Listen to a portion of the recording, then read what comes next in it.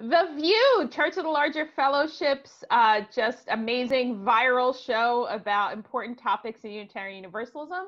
Today we have two special amazing guests, and we're going to be talking about social justice coordination in UU congregations, and they are staff that are hired to coordinate social justice efforts. So that'll be super exciting to talk about. And I didn't say who I am yet. I'm Aisha Hauser, and I'm in Seattle, Washington.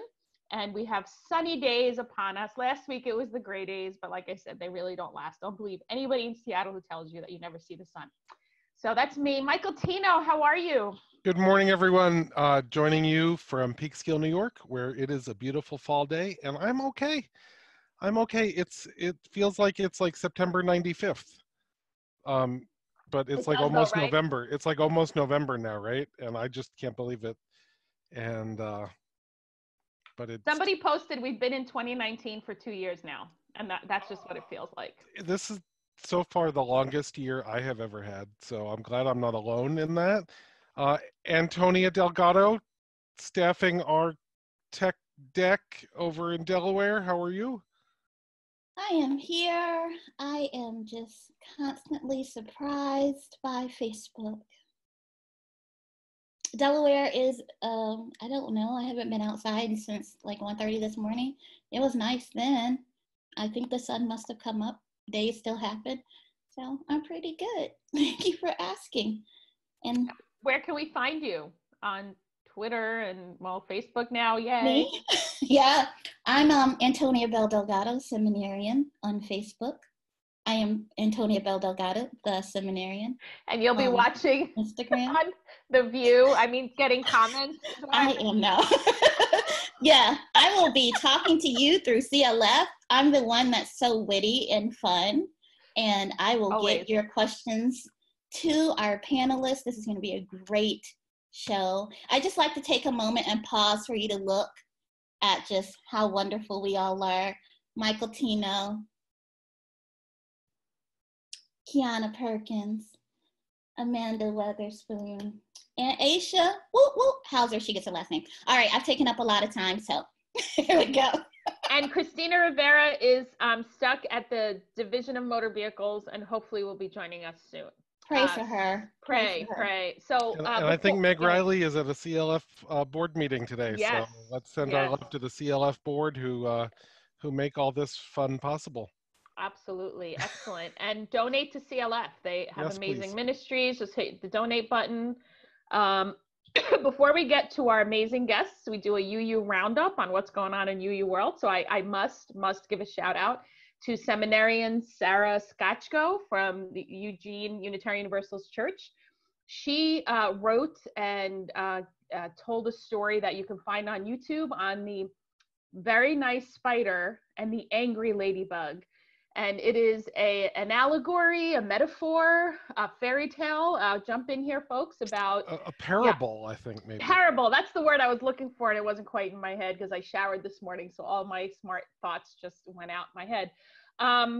So yeah, a parable of what I would call, let's see, nice, the politics of nice, and how this spider is a nice spider, eats bugs still, but talks about how nice he is, and the angry ladybug is seen as, so jump in there, anybody else who's seen it, and I highly recommend it. And also watch her sermon from that same service too, I highly recommend. So anybody else have thoughts on that beautiful, and also Amanda and Quiana, jump in.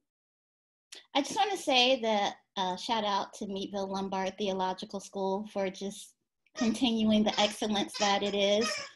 Sarah, oh my gosh, it was so well crafted. I have a thing for story for all ages being something that everyone can take with them, but also being not just being thrown together, something that really speaks to I'm sorry, my dog has his new toy, so he is just gonna squeak his little life away with his platypus. I could tell him to stop, but he won't. It just really speaks to so many things in our lives, and especially to Unitarian Universalism as it is right now. You definitely check out Sarah Skachko. And speaking of Meadville Lombard, I think their new president's inauguration is this weekend or next. It's pretty soon, right? It's Saturday. Saturday. Dr. So, Elias Ortega Aponte, or Aponte Ortega. I always mix it up. so welcome and congratulations and blessings upon his leadership at that school. Amen. And the Blue Symposium is next week. It's sold out. You could still watch it online, but the on-site registrations are all sold out. And after that is Laredo. So we got a lot of great things coming up. And the VUU will be broadcasting live from the Blue Symposium next week, right? I will be not there, so I will be joining you on Facebook Live to participate in the conversation there, because I'm watching the symposium virtually. Yay! But that's what I was gonna chime in and say. If registration is closed, however, there is the live stream is available. If you go to the Blue page, the public open face page, you can definitely purchase it. It's $15 for the 6 sessions right now, but if you wait, if you like get all hesitant and then you wait, then it's gonna cost you more money. So just invest the $15 now, get it all set up, and then you don't gotta worry, and you can just pop in to the 6 sessions next week. Just get it done. that's right. Worst case scenario, it's worth giving Blue $15, right? I wasn't gonna mention it, but yeah. So let's jump right in. I also need to name that Quiana Perkins is one of our star top fans of the VUU. Quiana, you're on every week. We can count on you to be enthusiastic and have thoughtful questions and comments. So we want to honor you and give you a shout out. And I'm going to introduce you now. Quiana Perkins is a Minneapolis native. Go ahead. She wandered into Unitarian Universalism back in the early 2000s when she took a job as the youth coordinator for Unity Summer. And in 2010, after moving to Ann Arbor, she joined First UU Congregation of Ann Arbor with Reverend Gail Geisenheimer. In 2017, on a new quest, she found Black Lives of Unitarian Universalism and recommitted to this faith. Quiana recently took on the former role of social justice pastoral care coordinator at the Ann Arbor congregation, and she spends her time between on-site congregational work and volunteering for Blue on Team Sankofa. Quiana is also the parent of 2 tweens who might be Unitarian Universalists one day. Yay! And the Reverend Amanda Weatherspoon currently serves River Road Unitarian Universalist Congregation in Bethesda, Maryland as the Minister for Justice and Community Building, a ministry that allows her to engage social justice issues with a spiritual and faith-based grounding rooted in service, spirit, and community. I would actually love to start there, because one of my pet peeves in our UU spaces is those who say, I really want more spirituality and less social justice, as if they're in any way different or in any, to me. I mean, so I would love for each of you to speak to that. It's also the opposite is true. I want more social justice and less spirituality. And like, so there's 2 parts to my role. It's part social justice minister, and it's also part community building minister. And what I learned that when I started there, this is a brand new position. They've always had an assistant minister, but when the former assistant minister decided to move on, they created this portfolio. And so I'm the first to embody it. And there's already a strong social justice structure in our congregation, but the community building piece was really the, build that from scratch kind of thing. And what I learned after a year of doing it was the community building needed to happen within the social justice structure. It's so easy to silo. It's so easy to forget that we are doing this as part of a faith community. As hard as that is for some UUs to accept, like, this is a faith community, and there is some grounding to what we do, and community can be the grounding to it. Connection can be the grounding. But that was one of the many lessons that I learned over just 1 year of doing it through observation and digging into the job. So yeah, it does work both ways. I want less spirituality, more social justice, or more social justice, less spirituality, but they are both. And I think the combination of justice and spirituality is liberation. That's something I would totally snap at if I was like watching and not participating today. I'm like, yeah. So my job title is really interesting, and I think it covers the spectrum that you're talking about. So I am the social justice and pastoral care coordinator. And very beginning, I was like, I could do the social justice in my sleep. I'll figure out the pastoral care. But I had to spend some time trying to figure out why these two were together or who would put these two things together. But the truth of the matter is, pastoral care is how we take care of each other, and social justice is how we take care of the world. So if we are not taking care of us, we cannot take care of the world. We can choose to do one or the other, but if we can do both in balance, that's absolutely the preference. And you might, it's a scale. You might need some more heart movement to do the justice of bringing your fellow congregant a lasagna. That might be your form of justice, but you have to do both. I think, and I talked about this a little bit last night in another space, it's really easy to do a lot of handwork, which I think like giving money is handwork to me, right? And it's way out here. But when we can do hand and heart work, it makes a lot of difference. And I'm not saying you can't give us money. I'll take your money, but know that I'm going to use it in a hand and heart way, right? So you do what you need to do, but I'm going to always put the two together. If you need to separate them so you can give me money or give me a resource or give me your time, I'll stay in my lane, which is to be activated in my heart core, my God core, and my faith core to do what's right. Yeah. And I love that you said hand and heart work, because something that I started that came up in my sermons over and over again was that there's no social justice that happens outside of these walls that doesn't happen here first. How we treat each other matters, how we are in this community matters, and it is the building blocks of what we're able to do in the world. I really think that faith communities are learning labs. One of the things is that we're learning labs for how we live our lives. And if we are at each other, and I mean, this happens in every congregation. If we are not treating each other well, we can't really be about doing justice outside of our walls. It's got to start with us. So I love Quiana that you said hand and heart work. Goes hand in hand.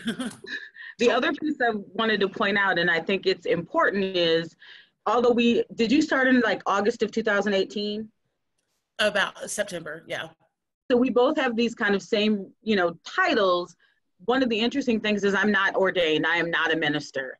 And so the way that I do the work that I do is a little bit different, and I don't have the power of the pulpit per se. I don't get to stand in that medium to communicate my message. So there is a difference. And I'm just sharing that to say the way folks engage ministers, because we have that, you're a minister, is very different than how folks approached me because I wasn't ordained. It was like, okay, what are you up to? Like, how are you valid? Like a lot of that, like UUism really wraps around academic or very heady, markers, indication of success or indicators of intelligence. And because I don't have those three letters in front of my name, I have to push a little bit harder sometimes. Mm-hmm.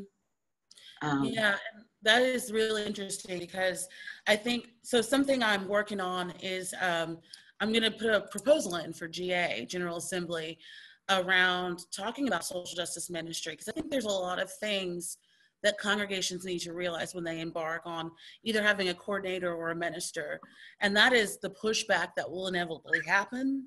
I mean, there's a lot, but Quiana, that just kind of reminded me of this one point of kind of the authority question. And there is there's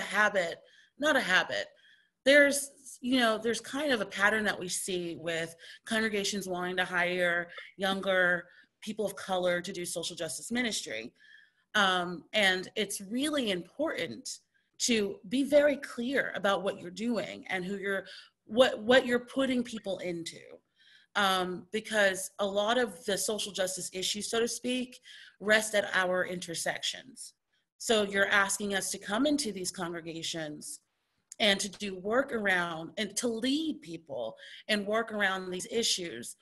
And you have to understand that we are undergoing the same kinds of things and still trying to lead people. And it's a consideration that is more than a consideration when you're looking at setting up social justice ministry or continuing social justice ministry coordination. You've got to put supports in place for us because of inevitable pushback. I don't think I would. Oh. No, go on. I don't think I would have taken this job had there not been other staff of color here. I just wouldn't have, just for my own mental health, my own sanity.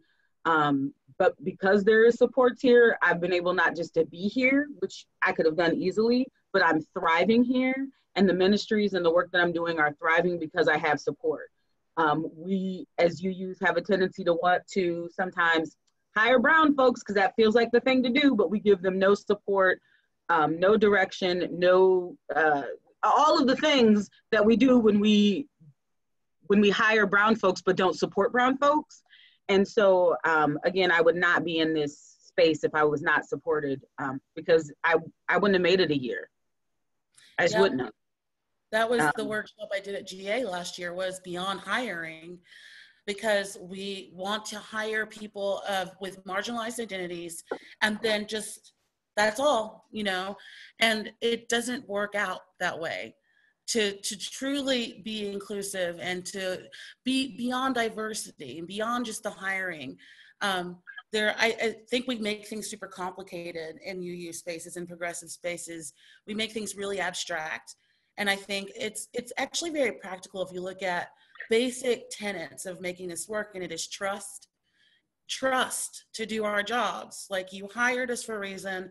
We are qualified. So trust and support, trust and support. And it's going to look differently. Me and my supervisor, she's a senior minister, and we have a great relationship. We often say, work harder and work differently. That's what it requires. That's what this requires. I'm the first Black minister this congregation has ever had. We have to work harder and work differently. We can't just do the same thing. And that was kind of the crux of the Beyond Hiring panel discussion, and which Manisha was on, was the imperative that you can't bring people of color or people with marginalized identities into these spaces and do the same thing and think that they're going to somehow thrive because it's you now, like, because we're the ones doing it. It's like, this is an abstract. This is all of us. We all create these systems. And so it's an interesting, you know, the one thing I want to tell congregations or groups who have social justice ministries or want to create them is be prepared for the work within the work, the labor within the labor. It's not just about coordinating programming. It's an entire systematic shift. And that is, you have to do it differently. The same things are going to work. Maybe some of them will. And that's a hard pill to swallow. I am smiling and blinking and thinking about relationship and intersection, and how when I first started, or more probably recently, Reverend Linda Susan said, you know, being in relationship and being in community is in your water. It's how you're going to function. And I think some of that is in genuine, like, who I am, but I think 10% of it is like CYA and trying to be transparent. And it's a protective mechanism at some level, because I do get so anxious that I'm going to do that one thing that, you know, or all of these things that come with being a brown person in a predominantly white space that I, you know, picked up, you know, from college and from a lot of, you know, life stuff. And I realize I'm carrying some of that energy with me, and it's less after a year, but it definitely, there's a different amount of energy that I feel like that I'm giving out or have to balance constantly around protecting myself as a brown person who's experiencing the intersections that Amanda was talking about, because those run through me, right? When we talk about Interweave, which is our GLBT group, I can be in that group. When we talk about the women's group, I can be in that group. When we talk about doing stuff for the Poor People's Campaign for housing, I could go be at that protest and be a recipient of services for housing. So because those intersections are always there, I'm carrying that extra weight sometimes, and it's hard. it can be really hard to bring my full self here to help folks fight for justice when I'm struggling with some of those same realities or some of those same issues out in the world. When I leave this building, this little bubble pops the moment my car hits, the street. Well, one of the things I've experienced, because so I am now a part of my role intentionally as Director of Lifelong Learning and Social Justice after the teaching, because my role with that, and what I tell, one of the things that because the journey is the destination. So speaking to what you both are saying, and Amanda, what you're saying about, if we don't have our house in order, we're not going to be able to really, in a substantive way, impact social justice in the world. And so so one of the critiques or criticisms that, or things that I've heard in the congregation about me personally as well, she has a hidden agenda, or it's one thing to give me a review or say, here are the things about your job that you're not doing well. That's fine. The part that's racist that I educate white folks on is the suspicion. It's somehow like there's the suspicion, what's your motivation? You're trying to take over. I'm like, take over what? Like, I would aim higher, thank you very much. Like, I would not try to take over a white UU church. Like, so that's the part that I try. I know I said that in my out loud voice, right?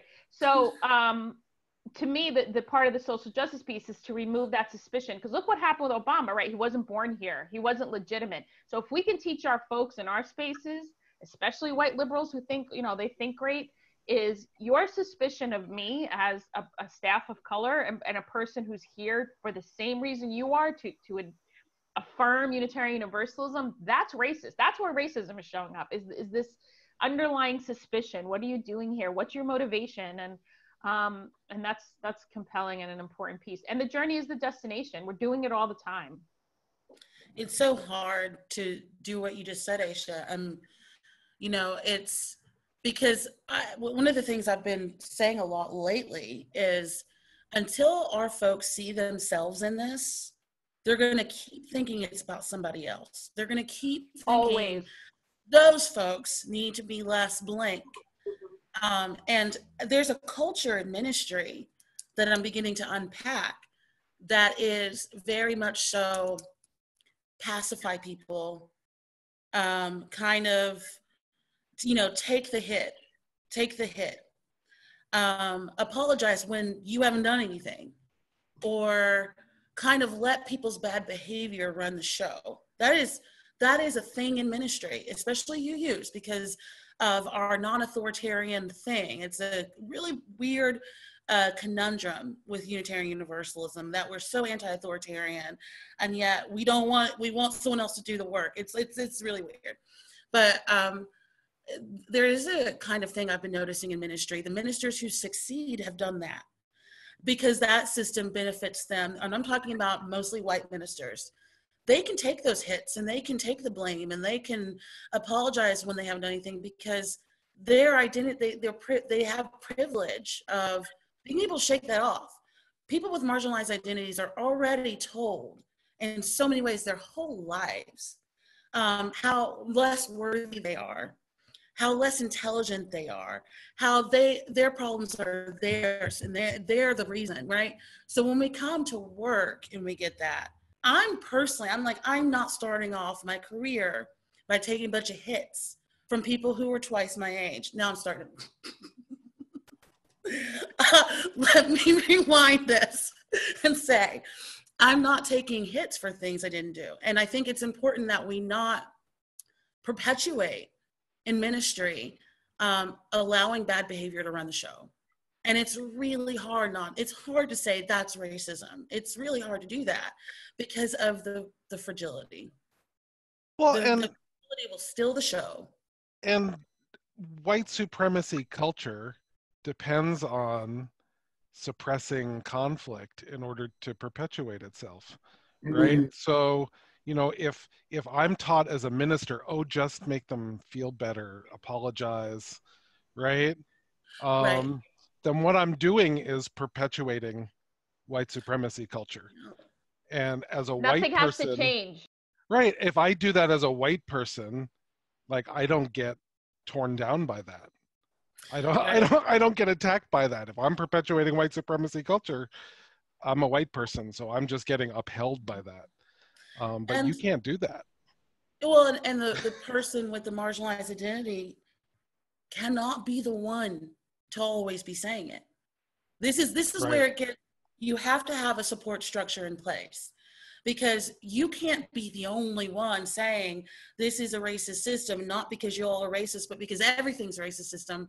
Like we see in a larger picture of Unitarian Universalism and the wider world, that narrative has been twisted, you know? And so when we say like, this is a system, we're all swimming in these waters, we're all culpable, some are privileged, some are marginalized, right?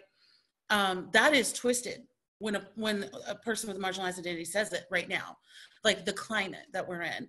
It cannot just be us. There has to be support in place.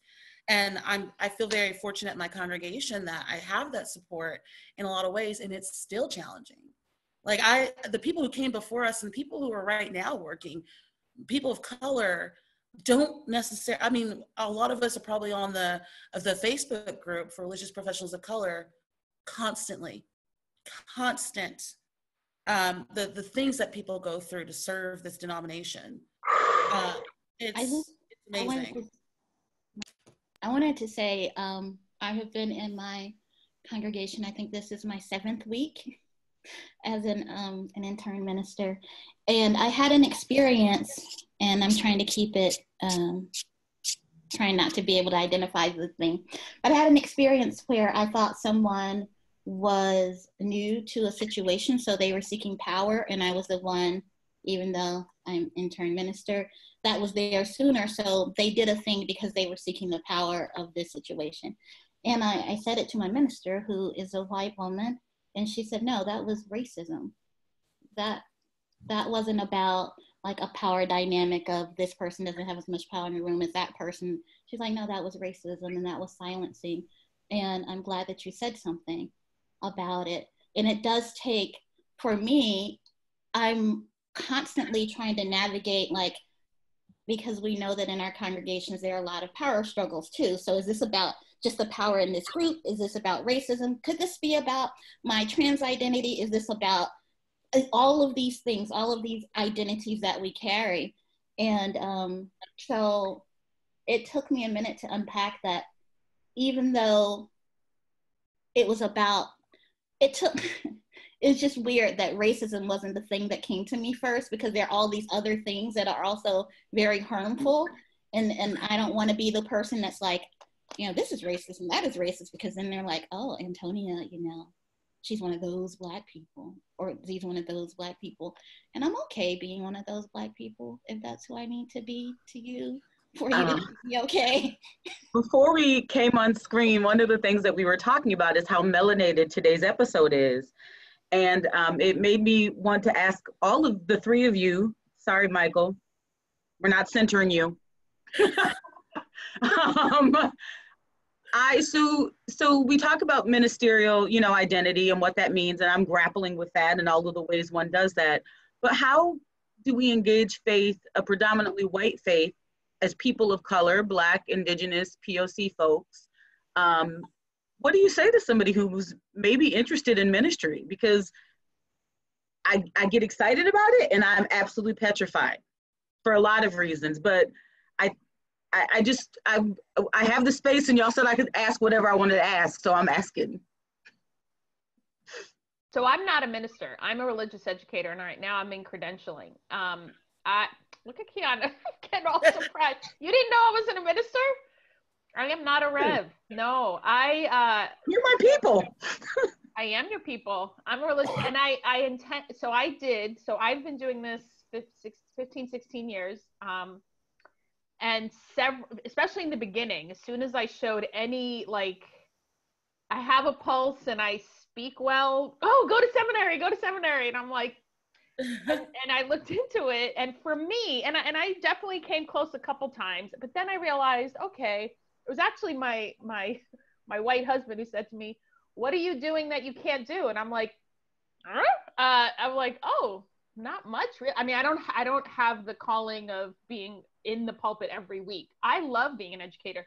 So once credentialing happened, and I just said, you know what? I love religious leadership. This is something that I do, and I'm called to do. And so this is not, I love and affirm every single person who went through the ordination process. And for me, I made the assessment that I do not think that process affirms who we being Unitarian Universalists, want to be in the world. That was my assessment. It doesn't mean I'm right. That was just simply for me, like, oh, I'm going to do, and I had an option too. Maybe if there wasn't a religious education credentialing option, because there is merit to what everyone has been saying about you need the creds. There is merit to the idea that our folks appreciate the creds. And so maybe if I had no other option, I would have ended up by default going to seminary, but I did have another option, and I love being a religious educator. So that's my answer. I would just say the same thing what we're saying for social justice ministry in our congregations, which is have your house in order. I mean, the amount of work I have to put into my own self to do this is absolutely necessary. And I mean, even getting into seminary, so much unravels. I mean, that's the case with any life transition. And ministry, so I have an executive coach, as we call it. It's Julica, and she's amazing, and we love her, and she works with me one-on-one, and she works with me and the senior minister together. That's only a part of the effort we put into having a multiracial team. But something she says that is so uplifting to me is that ministry is first and foremost for you. And ministry can be healing for you, first and foremost. Like all of this crap, all the challenges, all the difficulties can be healing because you are getting to center yourself in the grace of ministry.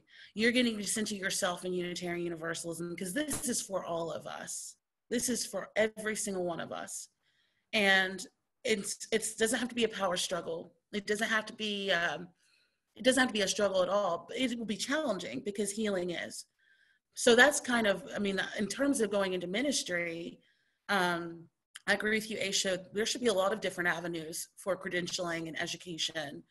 And, you know, a lot of people, everyone, it comes down to a personal choice in terms of what kind of letters you want or what kind of, you know, I was on a path to be a therapist before I was doing this. It was important to me to have credentials of some sort. Like I had just my whole life was really wanting to be, marriage and family therapist, like some kind of degree and credential. So that's why I went that path, right? That's just who I am. So there should be a lot of opportunities, but in terms of ministry in general, any kind of credentialed ministry, it can be and is very healing. I mean, even without the credentials, but I mean, I could not do this without the level of intense inner process that it takes to be in our situation. I'm still baking. I'm in seminary. I'm not fully baked yet. I just want to say amen to everything that Amanda said. I was a social worker. I'm an MSW. So, hey girl. And so I did social work for almost 20 years and I loved every bit of it, but I knew that I had a calling, and that for me, that calling was really important to pursue. I found that there was something missing for me in doing social work. There was a spiritual connection that I didn't know how to connect in that way without being harmful to someone or without, trampling on their own belief systems. And I needed to learn how to do that for me because that's my primary connection to people is spiritual. And I needed to learn how to do it because I believe that it's why I'm here. That's my gift for the world. That's what I'm here for. And I needed to do it for my grandfather, who was an itinerant preacher, and he sold peanuts his whole life, my father's father. And he lived in Mississippi, and he wasn't able to do the schooling to be a minister, and I needed to do it for my father, who is a minister in science of mind, and he was able to. And so part of it is that my family is a family that is of service, where social workers, police officers, teachers, ministers. And so I thought it was important for me to pass that generational piece on to. I also want to add a caveat. I haven't looked at the process in over 10 years. So what my understanding, especially Meadville, and I understand Star King, actually both of our UU seminaries are represented on this show, have changed. And they're not a lot more, well, my understanding is applicable. They're more, I guess, I was about to say reality based, which is not nice. That's not what I meant. But so the process may be more like, if I looked at it again, I mean, I'm not going to seminary, but if I did, it may be more appealing in a way it wasn't 10 years ago for me. So I would say that's also true. People seem much more. I took a seminary course actually for my credentialing, and I loved it. I loved it more than I thought I would. So there's that. So I think there is a lot of creativity, and actually Julika didn't get an MDiv and has an MSW. I have one too, and is going a different process. So I think there's a lot of creative ways, Quiana, to go on the journey, which I think is great, which is a gift. You're muted.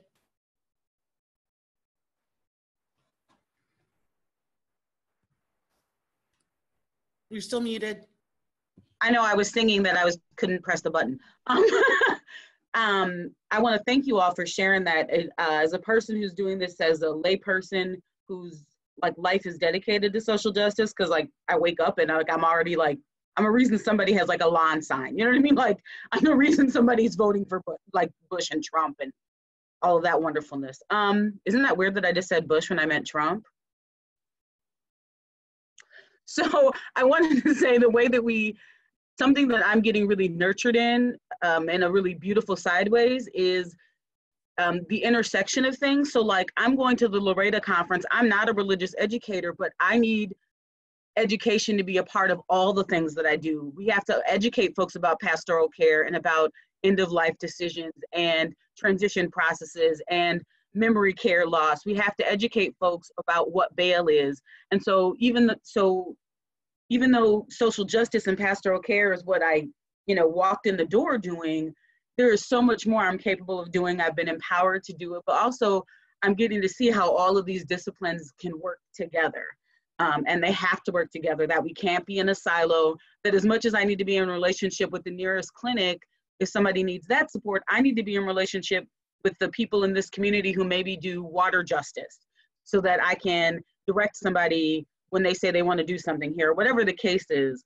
But this constant revolving relationship, this constant engagement, it's not like spiritual growth and development's over there and social justice is over here. They have to be together. They have to be happening. We have to think of lifelong learners. We have to think of, how do we help the grandmas who maybe now are having to parent younger kids? How do we support those folks? How do we support young families who are just walking in the door? How do we support young queer trans families who are looking for spiritual space? So I think the more we honor intersections, the more we honor all the voices that live in that intersection, the better we become. And I'm hoping that filters out and keeps going and going and going. It's just imperative, I think. For UU to thrive and survive, we have to integrate more intersected voices. Yeah, and with ministry, not just ordained ministers, but I use ministry broadly because, like, for example, my mom was the first minister I knew, and she's a chemical engineer, right? But she's been doing prison ministry my whole life, right? So ministry is very visionary too. I think that is something that, for me, a struggle is not to get so in the weeds of what our lay leaders are doing, but to also be looking at the vision.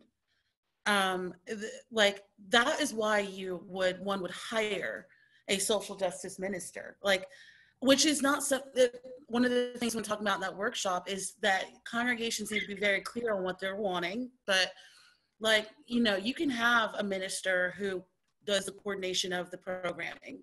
You can have a minister who's the face of social justice on the outside. You can have a minister who is working on systemic things within the congregation. Those are 3 different jobs. And you can do an amalgamation of them, but to do any one of them fully, you can only do one, right?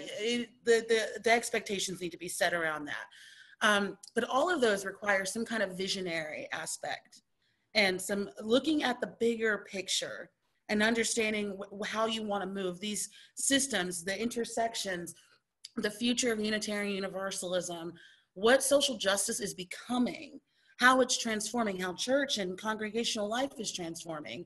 You know, those are things that if we get so fixated on the weeds, as important as those weeds are, we're not able to really move our congregations towards their vision and mission, you know. And that's something that's very important in ministry. Like one of the things I loved about seminary is it gives you an opportunity to dig into all of this. You know, it gives you an opportunity, especially with the Star King, which is a part of a larger consortium of an interfaith schools.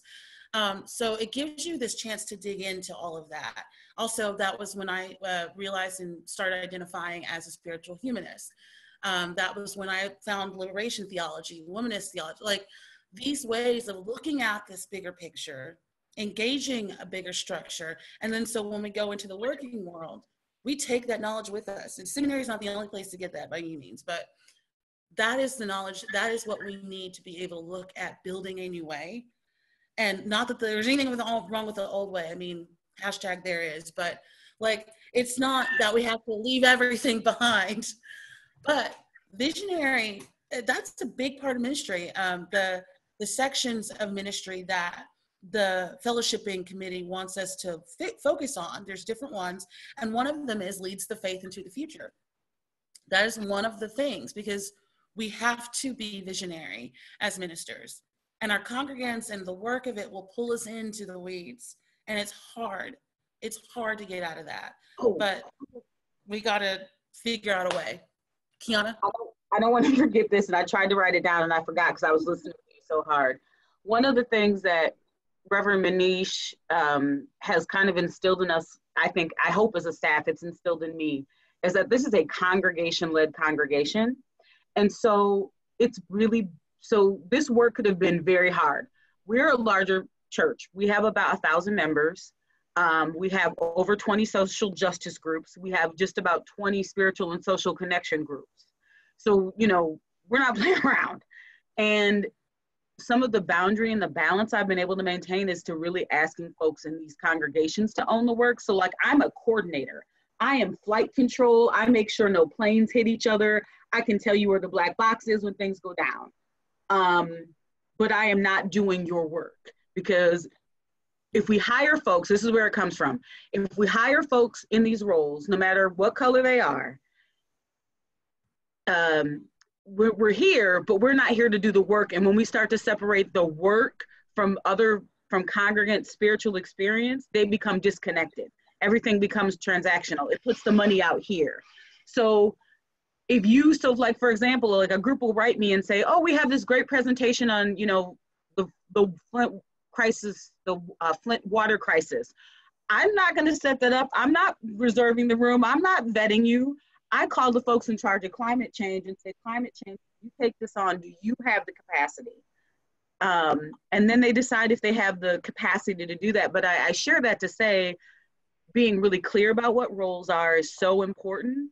But also realizing if we do all the work, then they don't do the work. And guess what? Their spirituality doesn't grow. Their faith doesn't grow. Their connection to the physical building they're in, the community they serve, doesn't grow. And so it's imperative that even though we are in these roles as social justice coordinators, our minister, that we still have boundaries and we still have respect for ourselves and the work that has to get done and the delicate nature that comes with serving and it being tied to your faith. It's a very thin spider web that I think we know exists, but people act like it doesn't. Like, no, you need to be connected to this labor to heal yourself, to be in this community. Yeah. Could not agree more with that. Because like, that's what I was saying about being clear about why you want a social justice minister coordinator. You want someone just to take on the work and be the face of it. Well, guess what? I mean, what's the reason for that? What is the purpose for that?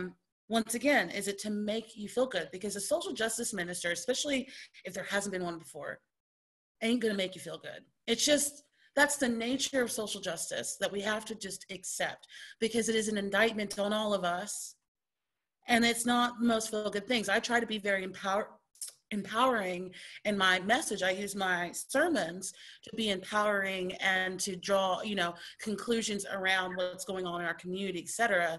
But the work during the week is anything but. and that's the thing. I mean, that's the balance, is that it's important for people to be clear why they need it, and they also got to step up, and that's really hard. That is hard for people. It's hard to say to people too. It's hard to say. Michael, do you want to read some of the comments, but also just to give people that 10-minute? Yeah, so we're going to stay a couple minutes extra today because we started late. We were having technical difficulties, so please stay with us for another 10 minutes. We have a vibrant conversation happening on Facebook, and Antonia is doing her best to get everything into here. And I'm trying to scroll back to get everything that everybody is saying. Let's see, Marie Porter Manning wants to lift up the UU Society for Community Ministries and the work that they do helping people doing community ministries who are not necessarily ordained clergy folks. Linda Susan Ulrich is on here and has a bunch of comments. Linda Susan says, see also preachers write the sermons that they need to hear, which I love, and it's totally true. And a friend of the show, Ty Resendez de Perez, has a couple comments in here too. Ty writes, Jesus didn't come for the saved. Those who devote their careers to faith work do so because they need or want faith work. And also that we need to talk seriously about the fact that for those who pursue faith work as a career, the salary difference between being a minister, being an ordained clergy person, and other professional roles in our faith is huge. And how many people, especially people of color, choose that ordained pathway over being a music minister or a DRE or a social justice director, because it's the choice that allows for financial stability and survival. And Janine Gelsinger, also friend of the show and regular viewer, followed that up with how many people can't pursue ministry because the financial and time cost of seminary is not accessible. And that's a huge thing. And especially for, you know, just how much you have to pay seminary, how much time you have to take out of other things, the financial reality of doing an internship, and the way that we treat interns in our congregation. It's every time somebody says, oh, you should go to school, you know what I say to them? Do you have a scholarship for Black queer women? And they just look at me. I'm like, well. Well, and even if they had a scholarship to pay your tuition, like, you can pay my rent and, you know, feed my children. I got some magic tricks. I mean, I got a bag. I mean, I'm just saying, I got some tricks up my sleeve, but you take care of that chunk, mama will work out the rest. I'm a hustler all day long. Apply to Meadville Lombard does have scholarships. I tried to get it in before Amanda started talking about Star King. Well, here's the thing, y'all. Y'all got about 3 to 4 years to woo me. I'm not going too far too fast, so I'm gonna be here. I think the other thing I wanted to talk about is building relationships. In a lot of communities of color, so I'll use my own life, for example. The way I knew how to get anything done or go anywhere, or the way I know how to navigate, is through people. So when we were younger, I couldn't tell you who the cable company was. I knew this crackhead who climbed a pole for $40, and we had cable. I'm not saying it was legal. I'm saying it's how we did things. When you got sick, what you didn't do, you didn't go to the hospital. You went and got some Vicks and some Vernors and some crackers, and you watched Price is Right. And the woman who watched kids all day wasn't a licensed daycare. She didn't cross them I's and dot them T's. She was an old lady who made sure your kids didn't get beat and fed them so you could go to work that day. And so the way that we approach community is so different. And I think even that is like it isn't transactional. You've paid me to be here, but you are paying for so much more than that. You know what I mean? Like, I know how to make things happen in community and connection. And I can tell you, I don't even live in Minneapolis, but I can tell you 5 places to cash a check without having a bank account right now. I can name 2 in Ypsilanti if I had to. You know what I mean? So that idea of hustle and working around things, I think sometimes for folks who are very scripted and very to the book and very cross my I's, dot my T's, and like, don't, like, my grandma didn't have a degree, but when you walk by her window, you said, hello, Miss Bonnie, if you wanted to keep your life. So I think those ways of interacting and engaging are something that, as we see this, not an influx of POC, because we've been here. I've been working on that. We've been here. As we are going through a phase of acknowledging how much Black, Indigenous, people of color realities have been in UU spaces, we're starting to realize that the way that Brown folks connect and create community is so different. I've just started to launch multicultural ministry here in terms of, really, it's kind of Black congregants and then the POC, and eventually they will become some version of blue and some version of drum, but we're not there yet. And the way those communities connect, come together, have conversation and talk is radical compared to like being in a room and being like, we all read this book, let's talk about the book. And we sitting in the room like, look, what you cooked last week, there's just a different energy. So I'm excited to be bringing that energy and that way of relating and being in relationship into spaces, because it's critical. It's how we're getting things done. Well, and it seems so much of what we started talking about in terms of the jobs that you do and the different portfolios that you have. So Amanda, you were talking about community building and social justice, and Quiana, you were talking about pastoral care and social justice, and so much of that to me boils down to the connections there are how we engage in real relationship with one another, with people outside our walls, with people inside our walls. It's real relationship, and what it means to heal relationship when it's broken, and what it means to stay in relationship. We have more comments that we can leave for But later. I know. I want to say something hard thing too, because internalized oppression is real, and we have some of our beloved folks, and I mean religious professionals of color, we're not all on the same page. And I think some of the most painful interactions I've had, and thankfully they haven't been the majority by any stretch of the imagination, and the few that I've had that have been, it's not even about negative, but just simply not, it's almost like, don't upset, the apple cart. Like, you're doing too much too fast, or why are you upsetting people? And this is from our folks, from our community. And that was probably I had a person at Finding Our Way Home come up to me and say, the words white supremacy are very hard for me. I said, yeah, they're hard for me too. Isn't it terrible? Isn't white supremacy awful? But this was a person of color was saying this to me. And I'm like, I have to have this conversation here. And I do, but that's also a reality that I just want to name. That's hard. That's how do we invite our own folks into dismantling the water we're swimming in, and internalized, I work on it all the time, internalized oppression, internalized misogyny, internalized transphobia, and that's real as well. I feel like Harriet Tubman said, I would have saved many more if they knew they were slaves. And that's something I work on all the time. It took me so long to become a blue beloved, because I was like, ooh, they're Malcolm and I'm trying to be Martin over here. Let me just go ahead and get ordained before I get off into this. And I realized it's not going to make a difference. I will not be any less Black. I will not be any less queer. I will not be any less female bodied, because it's about what people think of me, not about anything else. So I can be Malcolm, I can be Martin, I can be any of those people, and it's still going to be the thing. So yeah, I feel like oppression is an everyday thing.